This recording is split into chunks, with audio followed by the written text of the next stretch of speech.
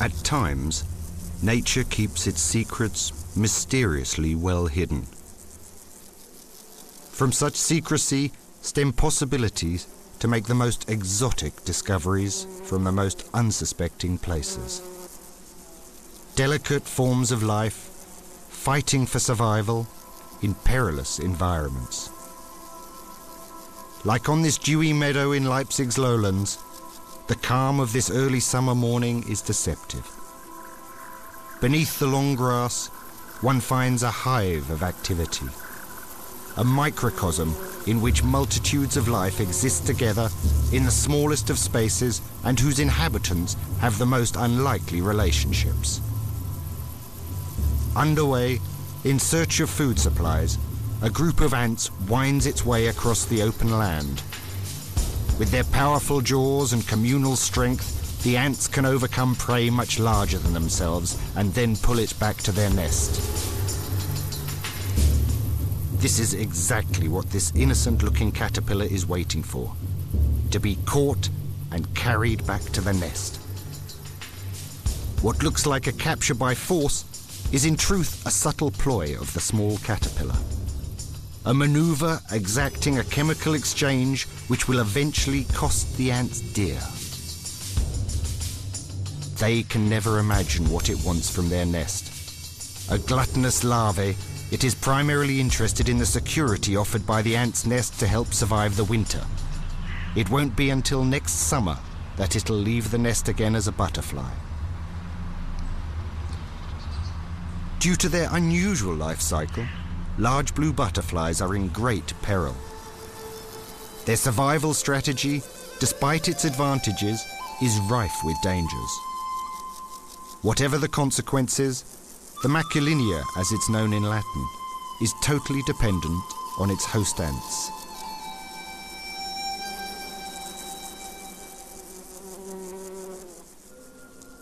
The precarious nature of the blues' existence was seen at the end of the 70s in England. Their numbers began to plummet without respite. Even in specially constructed nature reserves, their numbers dwindled further. In some cases, one could argue that their decline was the direct result of the destruction of their natural habitat. For the greatest part, though, there was no explanation to be found. In 1979, it became evident that the large blue would become extinct, just like the dinosaurs of prehistoric times.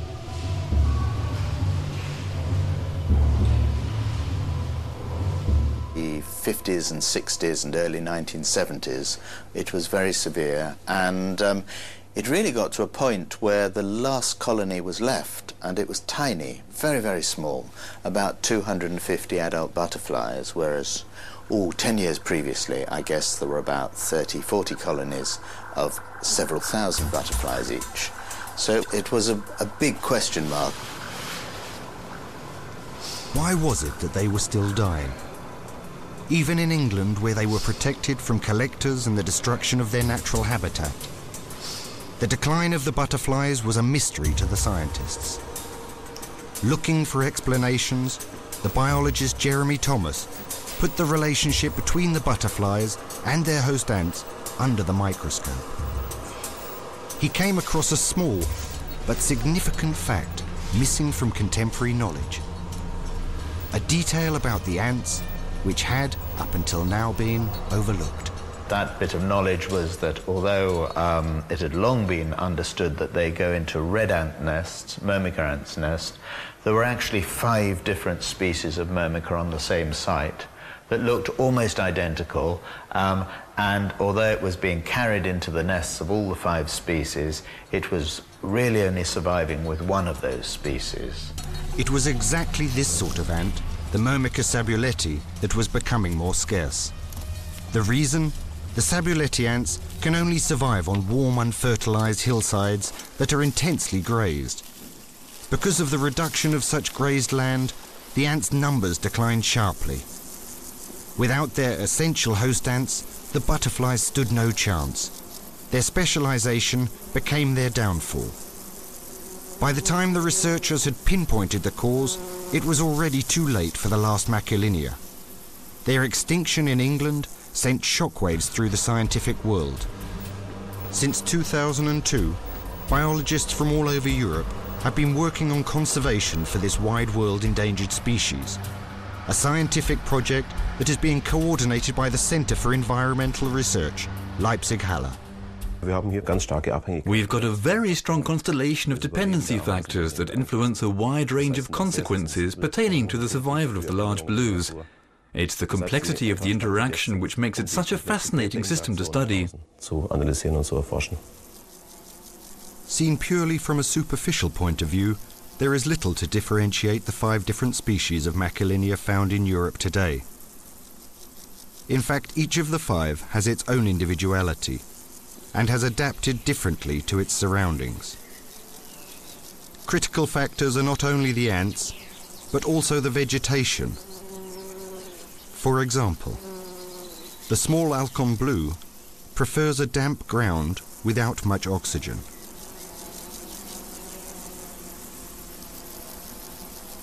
Vital is the presence of a particular plant, the marsh gentian. The female Alcon blue lays her eggs directly on the leaves of the buds. Tiny white pearls, which 1 week later hatch the little caterpillars.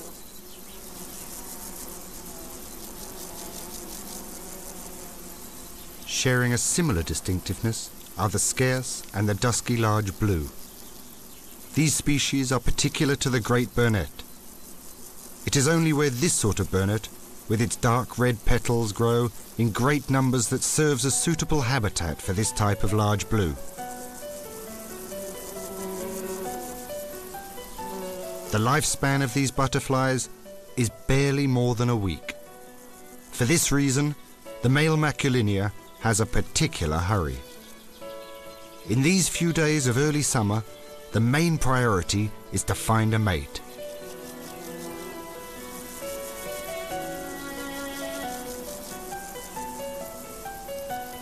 The males patrol their territory relentlessly in an attempt to find a willing female. The butterflies consummate their matrimony between the end of July and the beginning of August. A short time after, the females lay their eggs. The scarce and the dusky large blue are also in this matter uncompromising. It is exclusively the great burnet that is suitable nutrition for the offspring. So the presence of one special plant is also a factor in the prosperity of the blues. This relationship between the flora and the butterfly is particularly interesting for the researchers, as it is only where there are plentiful nutritional plants that the butterfly's offspring has a chance. Like all butterflies, the large blues begin their life cycle as a modest caterpillar. For 2 to 3 weeks, it eats its way through petals around the stem of the bud before emerging to let itself fall to the ground. A risky game, because for the well-fed caterpillar lurk numerous perils. Among their known enemies are most forms of ants. But with the red ants, the larvae is investigated rather than attacked. Obviously, the caterpillar is capable of imitating the scent of ants, secreting a substance through tiny glands at the end of their body. David Nash from the University of Copenhagen researched this ploy. And since then we've been able to do some chemical analysis and look particularly at a class of chemicals on the surface of these caterpillars called the hydrocarbons, surface hydrocarbons, and compare those on the caterpillars with those on the ant's own brood. And there's essentially a perfect match. The same chemicals are found on the surface of the caterpillar as on the ant's own brood, and that's probably what's fooling them into thinking they're picking up one of their own brood. Deceived by the caterpillar, the ants carry the foundling into their nest. Then, just like one of their own brood, the larva is cared for and fed. Despite this pampering, some nevertheless feed hungrily on the ant's brood. There are two groups of Maculinia butterflies. There are a group which are predatory, which means the caterpillars eat the ant brood and only eat the ant brood. There's another group which have been called cuckoos because they are fed by regurgitations from the ants in much the same way that a cuckoo bird is fed by the parents. However, only one type of red ants is deceived in this way by each of the Maculinia species. If the caterpillar has landed with the right sort, then their chances of survival are good. Ants' nests can offer protection even through the hardest winters, right up until the larvae pupate later in the year. It is the start of an exhaustive transformation, from caterpillar to chrysalis to butterfly, that takes about 3 weeks. However, with the final metamorphosis, the camouflage is lost. The young butterfly must now quickly leave its pod to start its short and perilous life. Over the past years, a sighting of this unique insect has become a rare stroke of chance. All 5 of the European strains have been categorized as highly endangered. Today, few examples are found of a species whose means of existence are so highly specific.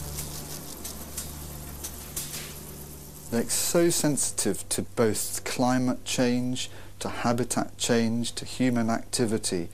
Their populations can change within a few years, from success to decline to increase.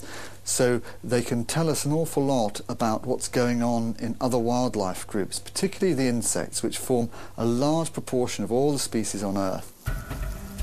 For conservationists, the occurrence of Maculinia butterflies is a clear indication that the biodiversity of any given area is very high.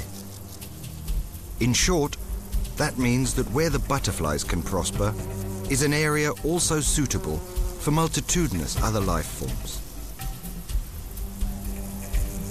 Together with the biologist Andreas Nunner, we investigate a Maculinia meadow in Ostalgau in Bavaria.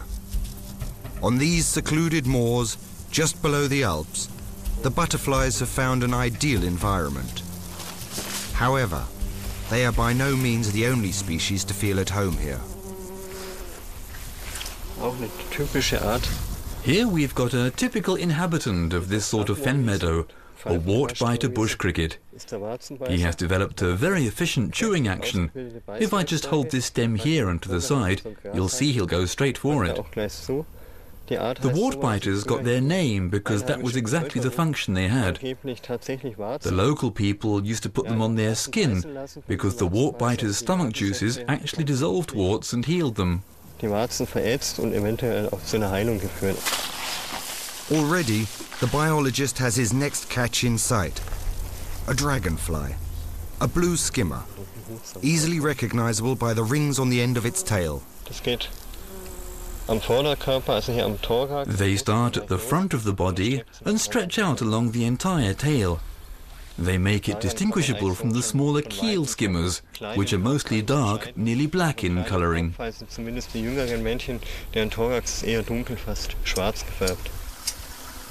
Suddenly, a strange knocking is heard. The call of a large marsh grasshopper. Here we've caught a male. He has a very distinctive call, which is almost like the sound of fingers snapping together. He's relatively colourful and can best be recognised by the reddish markings on the lower legs. Living ecosystems are very susceptible to fluctuation. Decreasing numbers of butterflies are an accurate first sign of change. For preservationists, it is therefore always useful to keep an eye on the large blues. Few other species are as sensitive to the change in environment as the Maculinia. For this reason, the butterfly is used as a gauge of change. If we succeed in protecting these indicative species, we'll automatically preserve much of the other biodiversity. Farming in this respect plays a decisive role. When and how often a field is grazed or cut is of existential importance to the butterflies.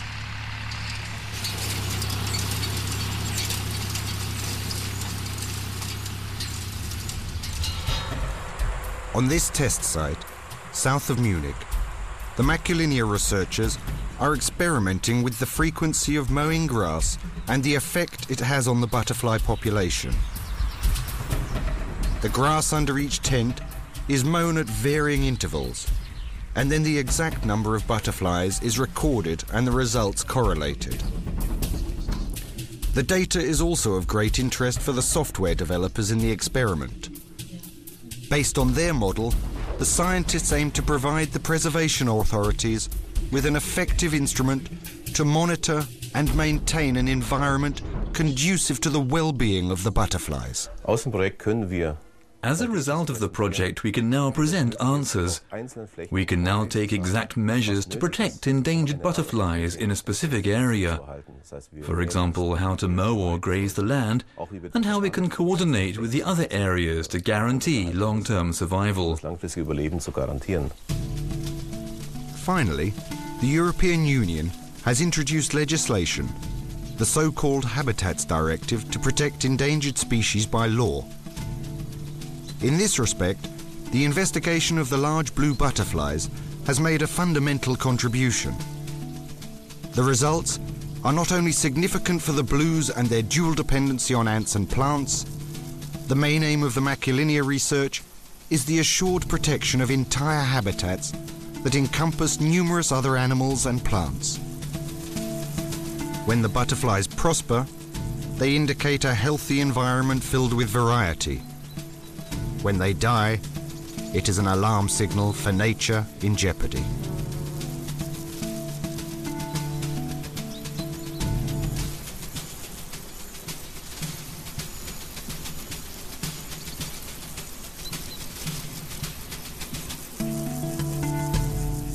Well, I think we're actually at a very crucial point in the history of butterflies in Europe, because the problems have never been as big as they have been now, all the losses, all the change that's out there. But equally, there's never been as good a time, because we actually know why many of the species are declining now, and we also are developing policies to actually reverse those declines. So a lot of action is needed to conserve butterflies across Europe. There are few places in nature that are perfect for the exacting specifications of the large blue's reliance. A butterfly that exemplifies the tightly woven dependency of living things, and for this reason, the Maculinia butterfly is well worthy of our continued attention.